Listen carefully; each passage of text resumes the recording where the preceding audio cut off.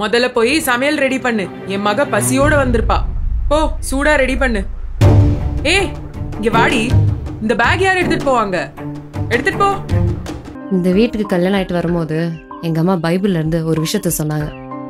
Ruth நகோமிக்கு எப்படி உண்மையான மருமகளா இருந்தாங்களோ அதே மாதிரி நானும் இருக்கணும்னு. அதுதான் நானும் பண்ணிட்டு இருக்கேன். ஆமாமா, வீட்ல எனக்கும் மாமியாருக்கும் செட் ஆகல. குழந்தை வேற இல்லைன்னு குத்தி குத்தி காமிக்கிறாங்க. அவரு அவங்க அம்மா பேச்சு கேட்டுதான் ஆடுறாரு. சரிதா போங்கடான்னு வீட்டு விட்டு வந்துட்டேன். என்னடி இந்த மாதிரி குண்டு தூக்கி போடுற? உன் புருஷனுக்காவது அறிவு வேண்டாமா? உன் மாமியார் நல்லா இருப்பாளா? சும்மா இருமா. உங்க மகளுக்கு வந்த ரத்தம் உங்க மருமகளுக்கு வந்த தக்காளி சட்னியா? ஒரு ரூத்த போல இருக்க ஆசைப்பட்டாங்க. ஆனா நீங்க அதனாலதாமா உங்க பொண்ணோட வாழ்க்கை இப்படி ஆயிடுச்சு. உங்க வீட்டுக்கு ஒரு மகளை ஆண்டவர் கொண்டு வருகிறார். மகளை போல நேசிங்க.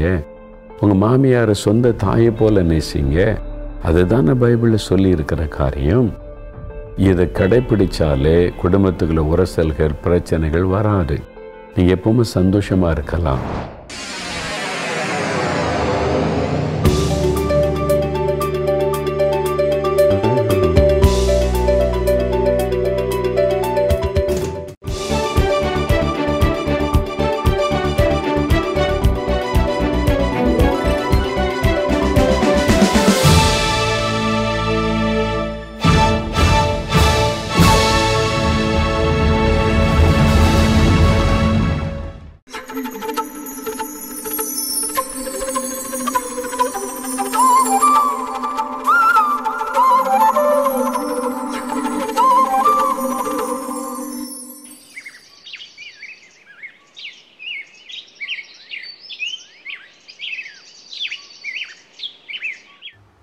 ஆண்டவர் விரும்புகிறார். கர்த்தருக்குள் எப்பொழுதும் சந்தோஷமா இருங்க. நம்ம சந்தோஷமா இருக்கணுமானா ஆண்டோடு உள்ள ஐக்கியத்தை நம்ம யாருக்கு கதவு தட்டுறாங்க? ரெஜினா, ரெஜினா, ஏய் ரெஜினா, வரேமா. சீக்கிரம் வாயே. கூப்பிட்டீங்களாமா? கூப்பிட்டீங்களாவா? நாய் மாதிரி கத்துன நானு. உள்ள என்னடி பண்ற? ப்ரே பண்ணிட்டு இருந்தேம்மா. இது ஒன்னு சொல்லு. எப்ப பாரு அந்த ஆண்டவருக்கு தான் தெரியும். யாரோ கதவு தட்டுறாங்க, போய் பாரு. சரிம்மா. எல்லாம் என் தலையெழுத்து. ஏய் ஹலோ அண்ணி, எப்படி இருக்க? நல்லா இருக்கேன் நீ? நான் நல்லா இருக்கேன். நான் நல்லா இருக்கேன். நீங்க யாரும்? ஆமா, நீ தனியா தான். ஐயோ நீ கொஞ்சம் தள்ளு. எல்லாம் இங்க நிக்க வச்சே கேட்கணுமா? என் மக உள்ளதான் வரட்டுமே. அம்மா, அண்ணிய எதுக்குமா சும்மா திட்டுறீங்க? உனக்கு தெரியாதுமா, வா உள்ள.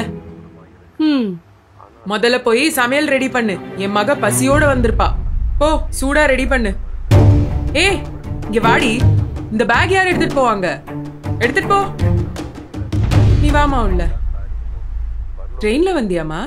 நீ முதல்ல உட்காருமா. என்னம்மா நல்லா இருக்கியா? மாப்பிள்ளை ஏன் வரல? அவர் பிசினஸ் விஷயமா வெளியூர் போயிருக்காரு. வீக்கெண்ட் வந்து கூட்டிட்டு போவாரு. என்னம்மா ஏதாவது விசேஷம் உண்டா? இல்லம்மா, அதெல்லாம் ஒண்ணும் இல்ல. எப்பதான் ஆண்டவர் கண்ணை திறப்பாரோ. ஐயோ.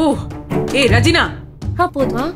எவ்வளவு வாட்டி சொல்றது சாப்பாடு குழையாம செய்யு. நம்ம தண்ணி எவ்வளவு கம்மியா வச்சாலும் சாப்பாடு குழஞ்சிருதுமா. அதுக்குதான் சொல்றது அரிசி பார்த்து வாங்கணும்னு. அம்மா, இந்த அரிசி நீங்கதாம்மா வாங்குனீங்க. அப்ப நான் தான் தப்புன்னு சொல்றியா? ஐயோ விடுங்கம்மா.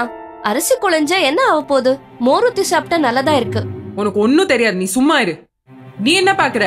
உள்ள போய் ஊறுகாய் எடுத்துட்டு வா. சரிங்கம்மா.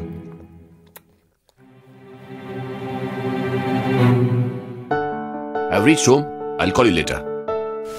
Hey Esther, எப்படி இருக்க? நான் நல்லா இருக்கேன்னா. எப்போ வந்த? மத்தியானம் தான் வந்தேன். மச்சான் வரல? இல்லன்னா அவர் வரல. ஓகே. ரெஜி? இதோ வரேங்க. பேக் எடுத்து உள்ள வைமா. பாத்ரூம் பல்பு ஃபியூஸ் போயிடுச்சு. வரும்போது வாங்கிட்டு வாங்கன்னு சொன்னேன். வாங்கிட்டு வந்தீங்களா? Sorry ma, I was very busy. ஏண்டி இப்பதானே உள்ள வந்தான், அதுக்குள்ள அத வாங்கிட்டு வந்தியா இத வாங்கிட்டு வந்தியான்னு? ஏய் போடி. தம்பி நீ கை கால் வாஷ் பண்ணிட்டு வா, சாப்பிடலாம். சரிமா, I'll do that. Reji, geyser on பண்ணுமா. என்னம்மா நீங்க? நானும் வந்ததுல இருந்து பாத்துட்டே இருக்கேன். அண்ணிய சும்மா திட்டுட்டே இருக்கீங்க. உனக்கெல்லாம் ஒண்ணும் தெரியாது, சும்மா சாப்பிடு. அவளை எல்லாம் எங்க வைக்கணுமோ அங்க வைக்கணும், இல்லனா தலைக்கு மேல ஏறி உட்காந்துக்குவா.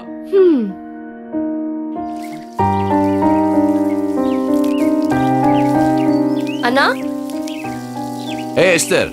என்னண்ணா அம்மா அண்ணிய திட்டிக்கிட்டே இருக்காங்க, நீயும் சும்மாவே இருக்க?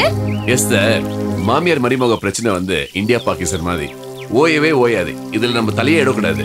தலை இட்டாலும் வேஸ்ட். ஆனாலும் நீங்க அன்னைக்கு கொஞ்சம் சப்போர்ட் பண்ணலாம் இல்ல? பண்ணலாம் எஸ்தர், வேணும்னா அவங்களுக்காக ஜெபம் பண்ணலாம். வாமா போய் காபி சாப்பிடலாம். என்ன சொல்ற? ஓகே அண்ணி. பாய் எஸ்தர். நான் உங்ககிட்ட ஒன்னு கேட்கலாமா? கேளுமா. If you don't mind. கேளு. இல்ல, வந்ததுல இருந்து பாத்துக்கிட்டே இருக்கேன். அம்மா உங்ககிட்ட கொஞ்சம் கடுமையா நடந்துக்கிறாங்கல்ல? அப்படிலாம் ஒண்ணும் இல்லையே. ஆனா அப்படி தெரியலையே. எனக்கு என்ன, நான் சந்தோஷமா தான் இருக்கேன். இல்ல, என்கிட்ட உண்மையை சொல்லுங்க அண்ணி. இதுல உண்மையை சொல்றதுக்கு என்ன இருக்கு? இந்த வீட்டுக்கு கல்யாணம் ஆயிட்டு வரும்போது எங்க அம்மா பைபிள்ல இருந்து ஒரு விஷயத்த சொன்னாங்க. ரூத் நகோமிக்கு எப்படி உண்மையான மருமகளா இருந்தாங்களோ அதே மாதிரி நானும் இருக்கணும்னு. அதைத்தான் நானும் பண்ணிட்டு இருக்கேன். ஆனாலும் அம்மா பண்றது கொஞ்சம் ஓவரா. அவங்க வயசானவங்க, என் அம்மா மாதிரி. எதுவா இருந்தாலும் நான் பாத்துக்கிறேன். I'll take care. Okay? Don't worry.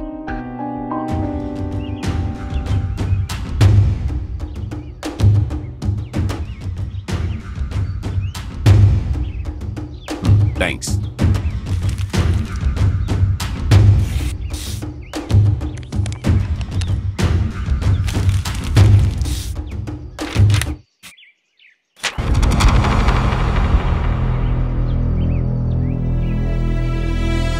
Esther, என்னம்மா இது?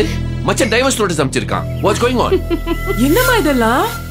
ஓ, வந்துடுச்சா? நாளைக்கு தான் எக்ஸ்பெக்ட் பண்ணேன். என்னம்மா இப்படி சொல்ற நீ? எஸ்தர், என்ன நடக்குது? என்ன இதெல்லாம்? ஆமா அண்ணி, நான் வந்ததுமே சொல்லணும்னு நினைச்சேன். ஆனா உங்களுக்கு எல்லாம் ஏன் டென்ஷன் கொடுக்கணும்னு தான் சொல்லல. என்னடி சொல்ல வர? ஆமாமா, வீட்ல எனக்கும் மாமியாருக்கும் செட் ஆகல. குழந்தை வேற இல்லைன்னு குத்தி குத்தி காமிக்கிறாங்க. அவரு அவங்க அம்மா பேச்சு கேட்டுதான் ஆடுறாரு. சரிதா போங்கடான்னு வீட்டு விட்டு வந்துட்டேன். என்னடி இந்த மாதிரி குண்டு தூக்கி போடுற? உன் மாமியார் என்ன பண்ணிட்டு இருக்கா? எவ்ளோ டௌரி கொடுத்து உனக்கு கல்யாணம் பண்ணி வச்சேன் நானு. உன் மாமனார் என்ன பண்ணிட்டு இருக்காரு? உன் புருஷனுக்காவது அறிவு வேண்டாமா? உன் மாமியார் நல்லா இருப்பாளா? சும்மா இருமா. உங்க மகளுக்கு வந்த ரத்தம் உங்க மருமகளுக்கு வந்த தக்காளி சட்னியா? என்ன பாக்குற? நானும் வந்ததுல இருந்து பாத்துட்டே இருக்கேன். சும்மா அண்ணிய ஏதாவது சொல்லி திட்டிக்கிட்டே இருக்கீங்க. அவங்களும் ஒரு பொண்ணு தானே.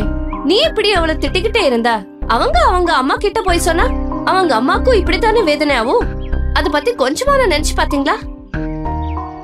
ஆனா அண்ணி, இன்னைக்கு வரைக்கும் உங்களை பத்தியோ அண்ணனை பத்தியோ ஒரு குறை கூட சொல்லல. ஒரு ரூத்த போல இருக்க ஆசைப்பட்டாங்க. ஆனா நீங்க அதனாலதாம்மா உங்க பொண்ணோட வாழ்க்கை இப்படி ஆயிடுச்சு. ரெஜினா, நான் பெரிய தப்பு பண்ணிட்டேம்மா. மக மாதிரி பார்க்க வேண்டியவளை வேற பொண்ணு மாதிரி பாத்துட்டேம்மா. என்ன தயவு செஞ்சு மன்னிச்சிடுமா.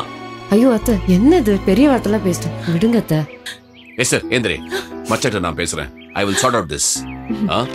ஏய் ஏய், என்ன பண்ற? இதெல்லாம் நானே ப்ரிப்பேர் பண்ண டம்மி நோட்டீஸ். என் மாமியார் என்ன ஒரு பொண்ணுக்கு மேல பாத்துக்கிறாங்க. என் ஹஸ்பண்ட் என்ன எப்பவுமே விட்டு கொடுக்க மாட்டாரு. இதெல்லாமும் நான் உங்களுக்கு அண்ணனுக்கு ஒரு பாடம் சொல்லி கொடுக்கணும்னு தான் பண்ணேன். இனிமேலாவது ஒண்ணு மருமகவ உங்க மக மாதிரி நடத்துங்கம்மா. ரெஜினா, இனிமே நீ என் மகம்மா, மருமக இல்லம்மா. ஆமாமா. தேங்க்ஸ்மா. Thank you Esther.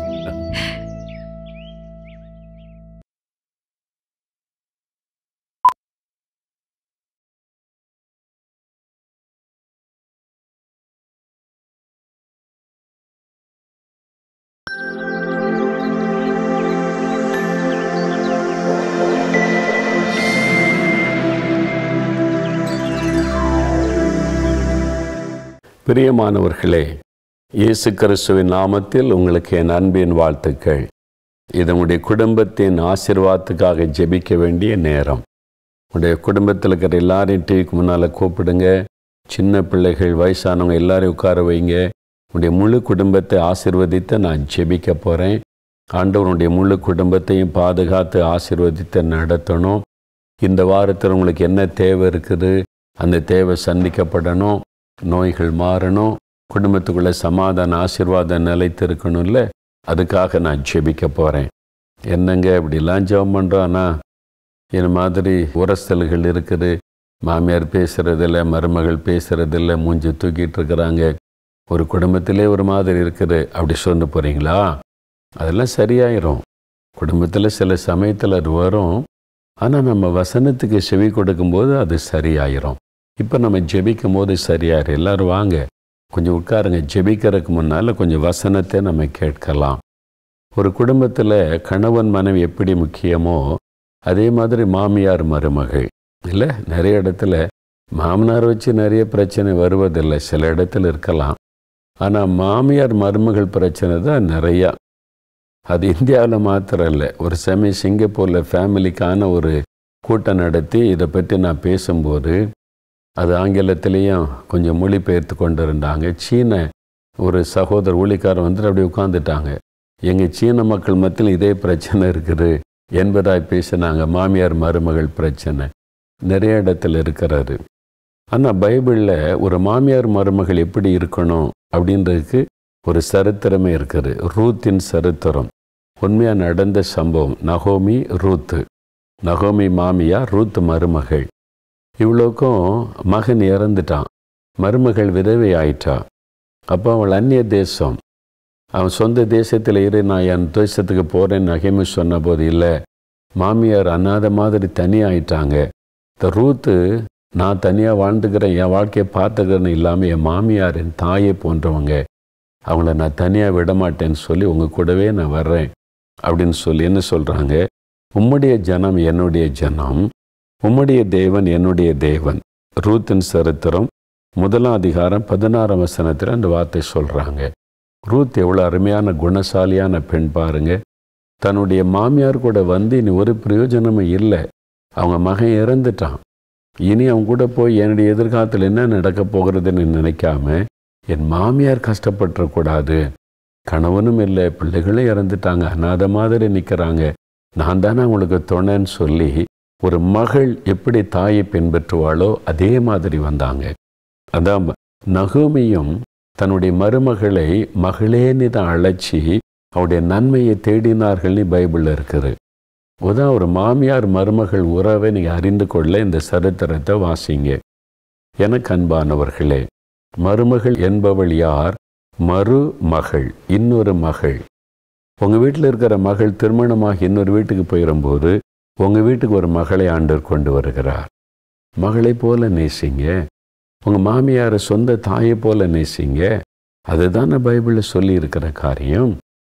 இதை கடைப்பிடிச்சாலே குடும்பத்துக்குள்ள உரசல்கள் பிரச்சனைகள் வராது.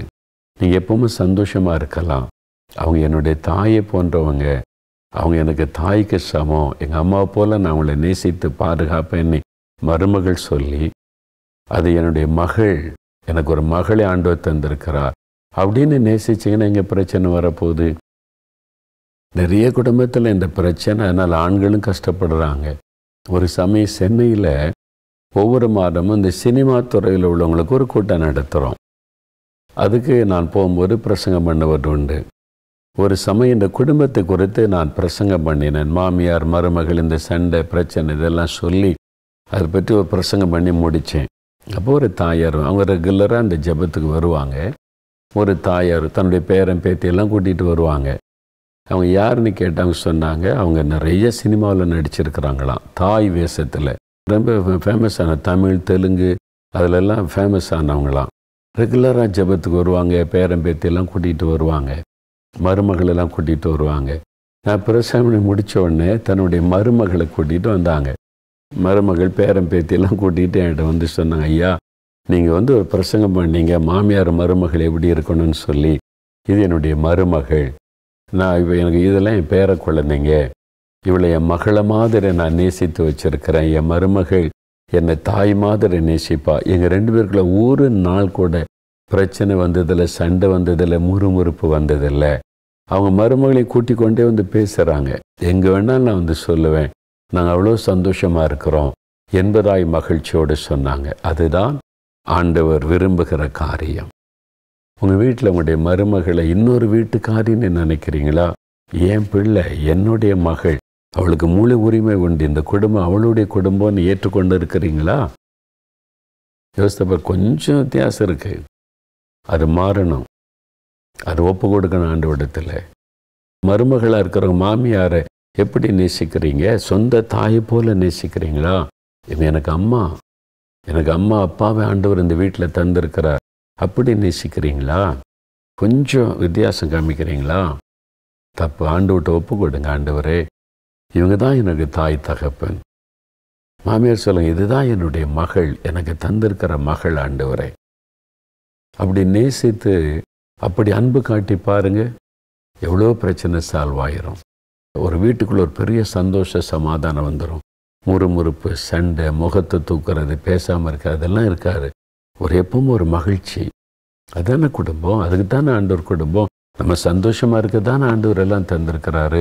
ஆனால் சின்ன சின்னதுக்கு பிரச்சனை, முகத்தை தூக்கிட்டு உம்முன்னு இருந்துக்கிட்டு சண்டை போட்டுக்கிட்டு என்னங்க குடும்பம் அது?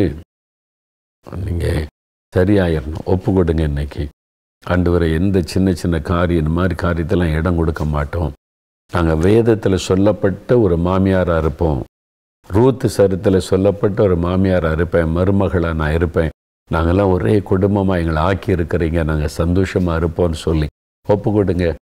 யாராவது வருத்தப்படுத்தியிருந்தால் போய் சாரி கேளுங்க, தப்பே கிடையாது. நான் அவனை காயப்படுத்திட்டேனாமா, மன்னிச்சிரு, ஏதோ கோவத்தில் பேசிட்டேன் அப்படின்னு சொல்லுங்க. என்னை மன்னிச்சிருங்க, மாமியார்கிட்ட மன்னிப்பு கேளுங்க, சரியாயிருங்க, ஒப்புரவாயிருங்க. அதானே வேதத்தில் சொல்லப்பட்டிருக்கிறது. அப்போ இன்றைக்கு நீங்கள் அதை செய்ய இடம் கொடுக்க. என்றைக்கும் இந்த முறுமுறுப்புகள், இந்த பிரச்சனைக்கு இடம் கொடுத்துறாருங்க. உங்கள் குடும்பத்துக்குள்ளே சாத்தான் நுழைய இடம் கொடுக்காருங்க. அது ஆண்டோடைய குடும்பம். இயேசு அங்கே ஆட்சி பண்ணுகிறார், அங்கே வாசம் பண்ணுகிறார் என்ற மகிழ்ச்சியோடு குடும்பம் நடக்கட்டும். அதுக்கு தினமும் நீங்கள் குடும்பமாக ஜெபிக்கணும், பாட்டு பாடி துதித்து ஜெபிக்கணும்.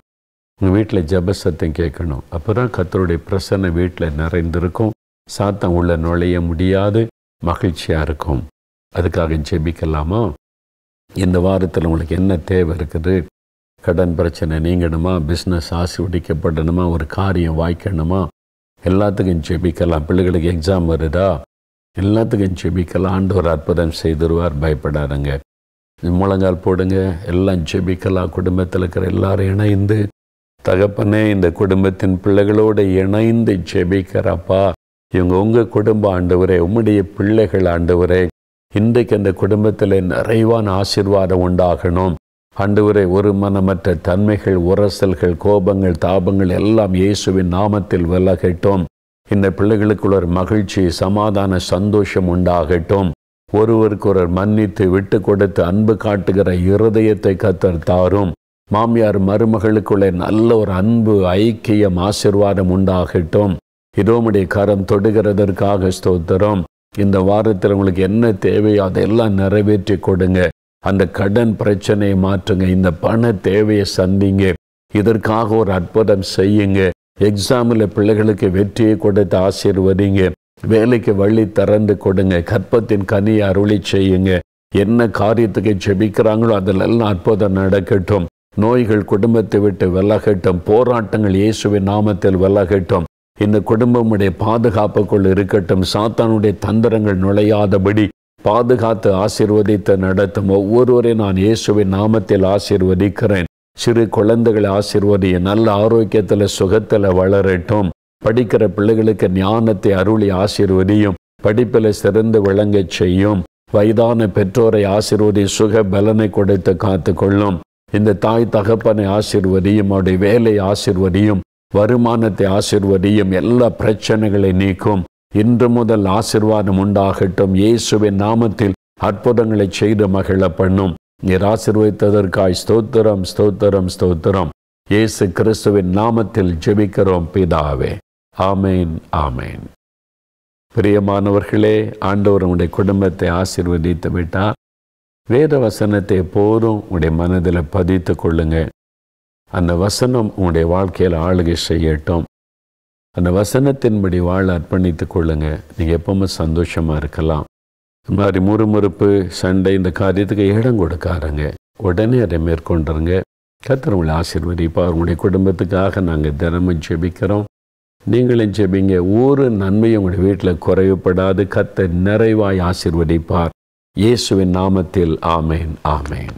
அன்பார்ந்த நேயர்களே, இந்நிகழ்ச்சியின் மூலம் நீங்கள் பெற்றுக்கொண்ட ஆசீர்வாதங்களை எங்களோடு பகிர்ந்து கொள்ளுங்கள். உங்களின் தெளிவான முகவரி தொலைபேசி எண்ணோடு சேர்த்து நீங்கள் எழுதி அனுப்ப வேண்டிய எங்கள் முகவரி: இயேசு விடுவிக்கிறார், தொலைக்காட்சி பிரிவு, 4 மாவடி, தூத்துக்குடி மாவட்டம் 628211. தொலைபேசி எண் 046392200022. 24 மணி நேர ஜப உதவிக்கு 046392200000. தேவன் உங்களை ஆசீர்வதிப்பாராக.